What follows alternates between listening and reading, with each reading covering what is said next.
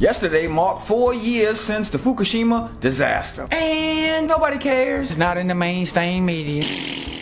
No concern. Just like after it happened, we ain't have it under control. When in reality, they lied time and time again while radiation's flying all over the place. What action did our Environmental Protection Agency take? Increase the allowable levels of radiation up to 100,000 times the current allowable level at the time. Come on, man. 100,000 times. Think about that. Let me put it into perspective. Imagine them raising the acceptable alcohol level for drivers 100,000 times. Get what I'm trying to say?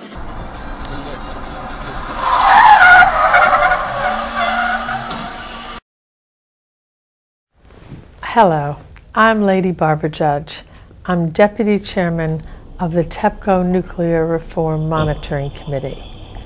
And I was asked to explain what safety culture is.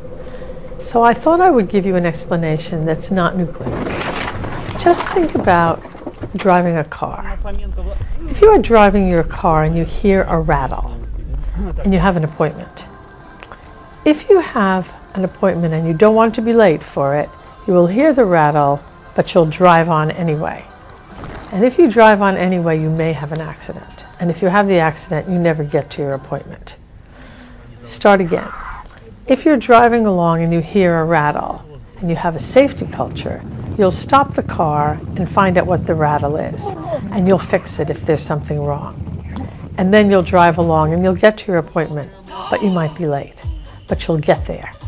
The people on this side may have the accident and they never get there. The people on this side may be late, but they're safe. The safety culture is safety first, safety before schedule. If something happens that's out of the ordinary, find out what it is. Look for it, fix it. Ask the hard questions. Have a questioning attitude. Think, I must see what the rules are, follow them exactly, and don't worry if it makes me late. That's safety culture. And how did this affect TEPCO, who managed Fukushima? Well, I'm glad you asked. They profited $4.3 billion. Cha-ching!